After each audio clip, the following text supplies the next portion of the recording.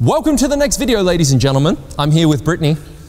Awesome, she's standing there awkwardly but holds it beautifully. I want to thank her for being such a gem. She's been so good throughout all these videos dealing with my weirdness, okay? And I want to thank you at home for following through these episodes and these lessons. It's so awesome to have you here. Please let me know what you're struggling with, what steps you want to learn, what dance you want to master, and of course, if you're enjoying the breakdown and the build-up of all of these waltz steps. Now in today's lesson, what we're going to do is add on the whisk and then the chasse from promenade position. These are the natural follows to any basic waltz. And what you would have noticed with the basic waltz is everything now is being danced in a closed position. And in today's lesson, at the very end, I'm going to share with you some ideas on how you can best go into promenade position and then successfully close that through the chasse movement. If you can't do this, I don't know what to tell you. I'm not sure what to do with you because you're not going to be able to do much in the waltz because we do have to go into these positions. They're sort of important, okay, if you want to be a good dancer. All right, so with that being said, please enjoy this video. Get your notebooks out and pens, and at the end of the video, tune in for my concluding thoughts and ideas. Here we go.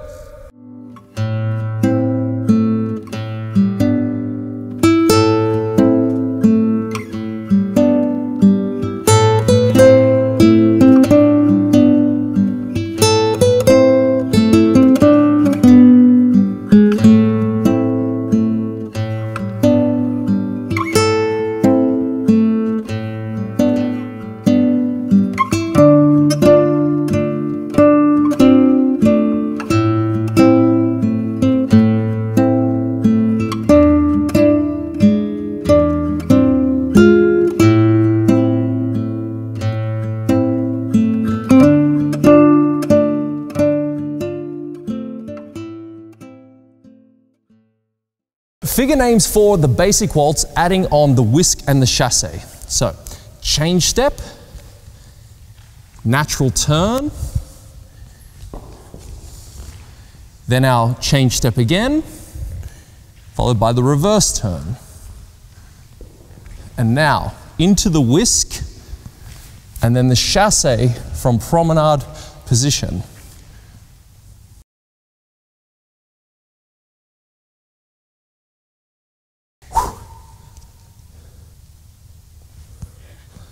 Timing for the basic waltz with our 3/8 of a turn and our whisk and chasse.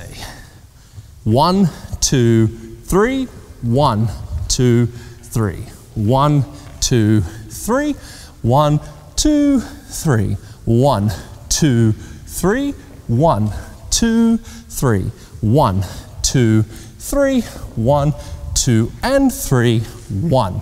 Ladies and gentlemen, we did it. Oh yeah, are you seeing the progress? Are you seeing what we're doing? We're building you up from nothing into something beautiful. And part of this process is understanding a bit about technique. Now in previous lessons, we talked about going around each other, how to create mounts of turn. Now we have to talk about the all-important promenade position. Okay, all dancers, except for Viennese waltz, will include promenade positions. Now they're positions of the feet and body. They're not actually a step, okay? So you have to think about this, all right? So if we look at promenade as a position, this would be closed where our feet are in those 4 tracks we talked about, our bodies are together, right side to right side. I have my hold.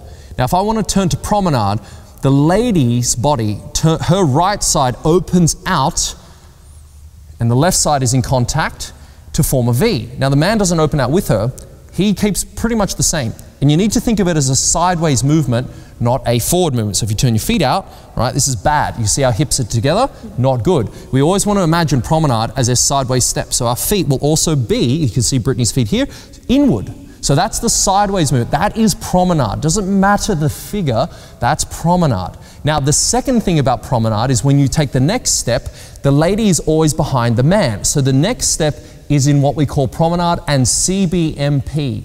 Contra body movement position. Now again, this is a little bit of technique for you, but it means 2 tracks become 1. So I'm now stepping in a line with my back foot, and so is Brittany.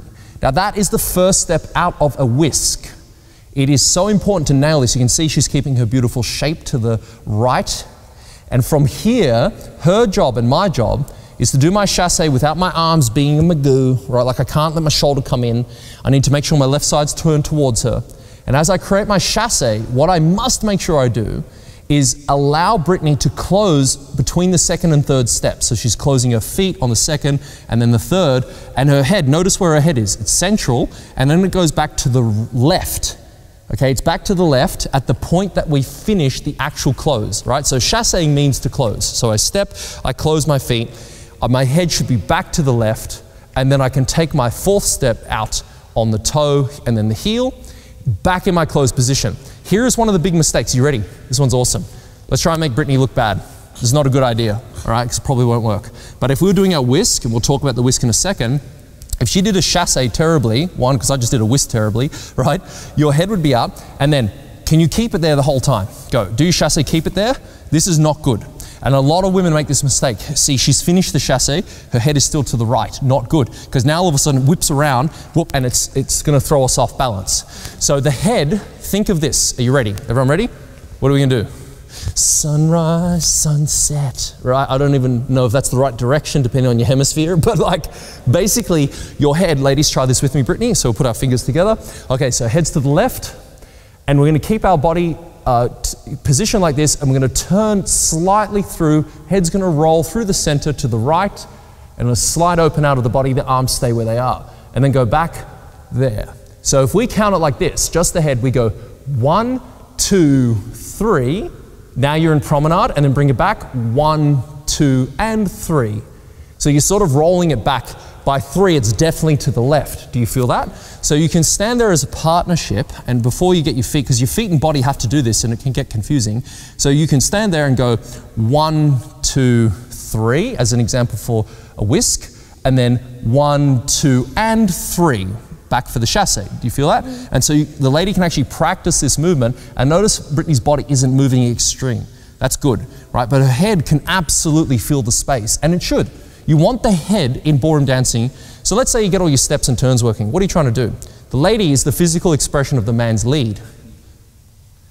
Lead. Do you hear that word? The L word. It's like, don't mention that word, right? Ladies are like, give me a better lead, right? All across the world, that's unanimous, you know? It's like men are like, why don't you follow me? Why don't you give me something worth following?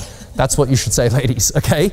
But the point is that rolling through the head really encapsulates the beauty of waltz, the feeling of waltz, the musicality of waltz. All this technique is to do nothing but to allow you to dance nicer, to enjoy it more and not fall over and trip around the floor. If you remember the baby giraffe video, yeah, we all started there, right? And still some of us are there, okay?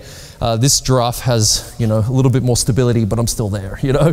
But the feeling is important, right? So technique frees that.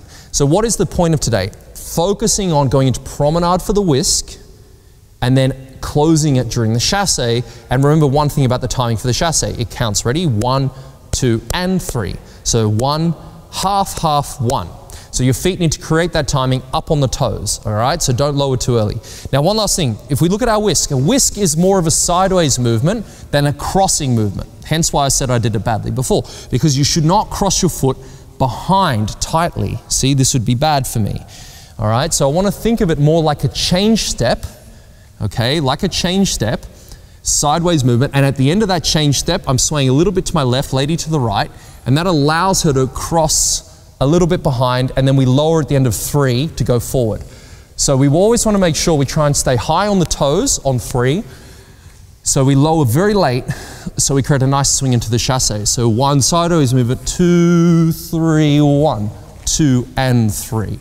All right, so keep that in mind on the waltz, that your arms as the man are leading her gently into promenade, and then through the chasse, she's coming back, and the whole time, guys, your body, you're trying to keep it between, say, diagonal to wall and wall. You cannot let your shoulders overturn. You'll throw the lady off. I know it's a lot of technique, but this is how we're building it now, right? So you really have something to grasp onto. We're turning properly now. We're learning how to go forward and backward, closing our feet together. And more importantly now, we're understanding we can go into a promenade position, and we can come out of it into a closed position, and then continue the routine. So if you've enjoyed this, give it a boom. Give it a little thumbs up. Make sure you tell your friends about this. Indirectly tell your partner about this if they're not doing well. Just send it to them. Say, hey, you know, check out 7 minutes into the video, right?